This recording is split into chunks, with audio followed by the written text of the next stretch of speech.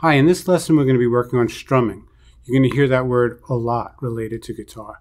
Usually when we say strumming, we're talking about playing all the strings at one time, like this.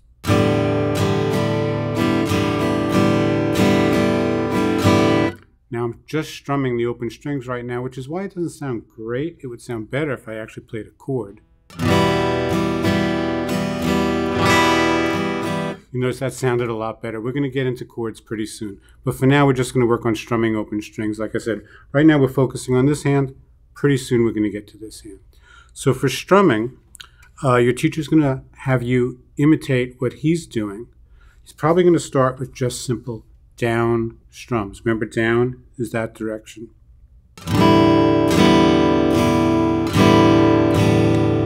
Now what am I doing? I'm just sort of dropping my pick through all 6 strings pretty gently, not hard. You don't hit the guitar hard. In fact, the pick is very loose in my fingers. It flaps back and forth just a little bit as I play. I have a nice even sound, okay? And the pick is going through all 6 strings. So I start here and I sort of drop it through.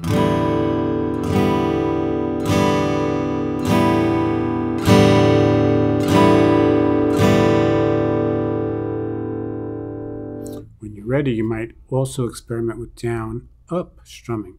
Think of it this way. When you strum down, in order to play the next strum, you have to come back up and reposition your hand. On the way up, that's called an up strum.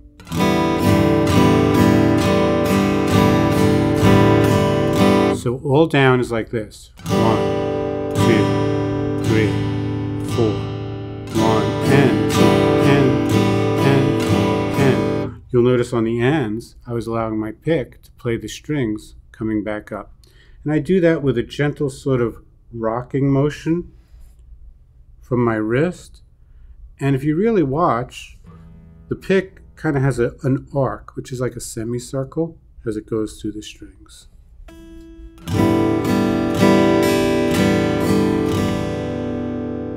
Your teacher is going to have some exercises for you to do. He's going to play a rhythm, strumming, and he's going to want you to imitate it. So if he does something like this,